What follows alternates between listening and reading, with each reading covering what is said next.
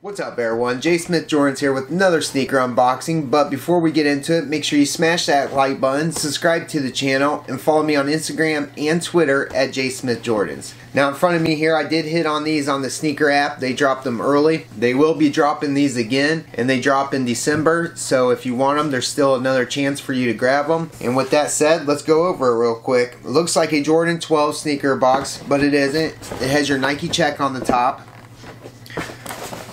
You got your Nike branding, and then on the other side you have your Nike branding and the label, and it reads size 12 personal pair, Air Jordan 11 retro, color is black, true red, and white, and suggested retail is $220 on these. So they did give us the OG box, which I do like. Let's open it up. They did give us a card with these too. Here's your card. If you want to read it, you can read it.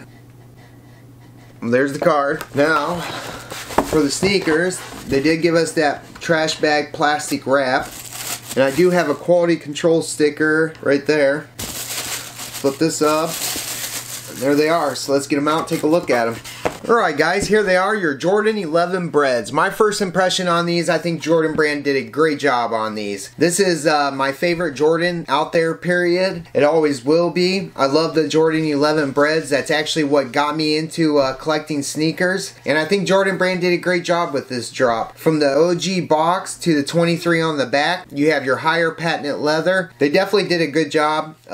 It's a classic sneaker. The stitching's on point, no glue stains. So if you are going to go after this pair, make sure you do, and don't sleep, because I guarantee that they will sell out the same day that they drop. With that said, let's take a look at them real quick. You got your red outsole with your hits of black. You got your Jumpman coming through in the middle. Going to the midsole, you have your all white midsole with some hits of red coming up from the outsole.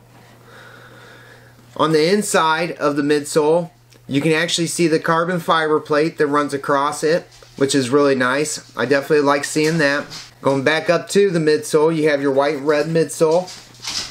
And then for the upper, like I said, the patent leather, you have patent leather going up it. And then from there, on the front half of the sneaker, they have like this nylon canvas material. And then on the back, you actually have leather right there on the heel, which is a really nice touch. They're definitely a beautiful sneaker, and Jordan Brand did a great job. You have your 23 on the back of the heel. You have your patent leather. You have your Jumpman in red. It's just a beautiful sneaker. For the tongue, you have that nylon canvas material. And then in the middle of the tongue, you have your Jordan Brand running across it. Very clean. I love the rope shoelaces that they used, and all in all, I just think they did a great job. Another thing about this Jordan is that on the outside line of the patented leather, it's actually white, so it makes it look like a more aged sneaker, more OG style, which I definitely like. All in all, Jordan Brand definitely did their thing on here, and they did us right. The shoes are very clean, and they didn't use cheap material, so make sure if you guys want this sneaker, you go grab it. It's definitely worth $220 if you ask me. I will be picking up another pair, if not 3 pairs, to put in my collection, and I'm glad that they dropped them, and I'm glad they're in my collection. With that said, I hope everybody stays safe, and I hope everybody's able to get their sneaker when they drop, and I will see you guys on the next one.